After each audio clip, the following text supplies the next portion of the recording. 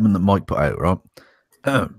Early on the 21st, I should do it in Nazi accent, but that is just going to be just going to read it in my accent, which is even stupider than the Aussie accent, if you can imagine such a thing.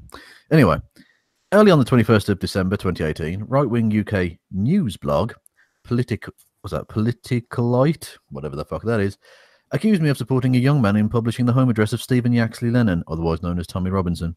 This was an article posted by Jordan James, which again isn't the real name. They don't tend to use their names. Anyway, the article was also attempted to link said leak to a supposed Osman letter that he received that warned of an imminent threat of violence from left-wing activists. The article has now been shared over 500 times, and that figure will rise. I feel the need to respond here.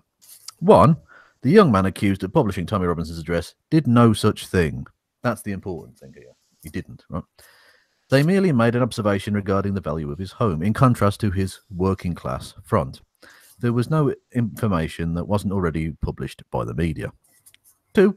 Of course, I support anyone criticising Tommy. The man's a thug, a menace, and a grifter. Well done, young man.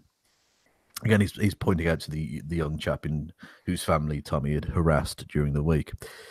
3. I couldn't give a rat's ass where Tommy lives. I hate what the guy does, but I would never release his personal information. That is simply off limits.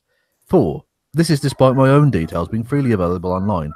Care of a doxing that took place in mid-2017. Because yet, Mike was doxed by some far-right garbage last year, threatening his family and his own safety. With garbage. Yeah. You'll need to scroll down now, Christy. Got it. And if I whisper, they won't hear. That's how it works. Anyway. You should do ASMR. My only ASMR video was me burping. That's actually true. I posted that on my Facebook and my Twitter because I'm a classy guy. Anyway, where were we? 4. I can count. 4. This is despite my own detail. Oh no, I can't fucking count. 5. I find the whole business highly hypocritical since Tommy, quote unquote, has made a career of travelling hundreds of miles to doorstep his critics when they point out his distortions and fabrications.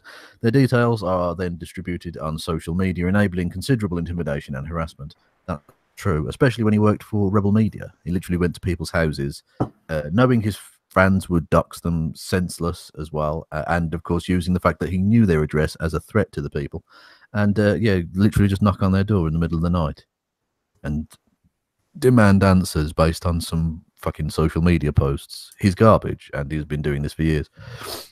6. Hal Tommy even claimed to have my details in a live stream last night, as if threatening to disclose them. Yeah, that's what he does. He uses them as a sword of Damocles, saying, I've got your docs. And also, if he's not interested in doxing people, Tommy, why does he continuously have the docs of people who are critical of him? Yeah, that's weird, isn't it? Yeah, it's strange that he's always got the docs of everyone he doesn't like. Very strange. 7. Furthermore, I am aware of those who have had to either move, go into therapy, or even take their own lives, directly influenced by the intimidation of Tommy and his followers. In fact, I spoke at the funeral of one of these people. That's true. One of Tommy's suicide victims, Mike attended the funeral of. There you go. Ultimately, if Tommy or those surrounding him think that making false accusations on social media is going to shut me up or threatening to doorstep me, they're very much mistaken. I am simply expressing my freedom of speech in calling him what he is, a racist, a thug, and a PayPal patriot. Wow. Nice.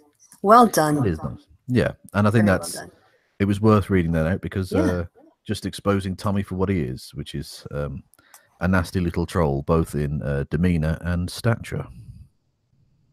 I think that sums it up well. Yeah. Yep. So anyway, now we've got that now. Oh, for fuck's sake! I'm so angry I can't even speak. Jesus. Well, you were reading so well, and then when it came to freestyling, you kind of fell apart. I can also hear myself a lot, so maybe turn the speakers down a bit. Okay, 1 second. Yeah, what was I going to say? Yeah, I could read perfectly well because I was reading lyric there. I was reading the words of a great poet. Whereas when I have to think with my brain, that's not good.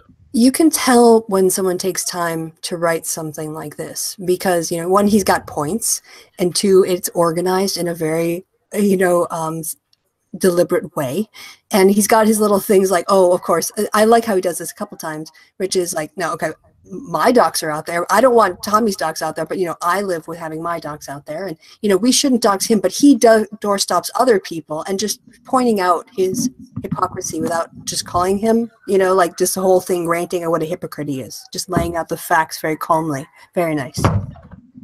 Is Rory Katz demanding more stuff now? Well, he came through doors and then wanted to come out the front door. No, during the summer, I just have the doors open so he can come and go, but it's freezing. So I've got the doors closed and he squeaks to get out. So, yes.